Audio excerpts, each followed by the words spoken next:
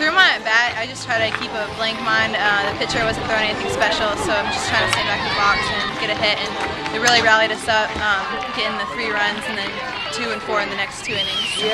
Good. We kind of started off slow.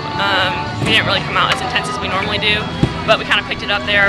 Once AB got that home run, it kind of started getting us going. So it was a really great turnout at the end. Just we need a spark is what we need to get going, and all we needed to do was just get that spark, and AB did that for us, and it was like kind of like a domino effect. After she did it, then we all kind of followed suit. So just trying to get that one spark was really all we needed.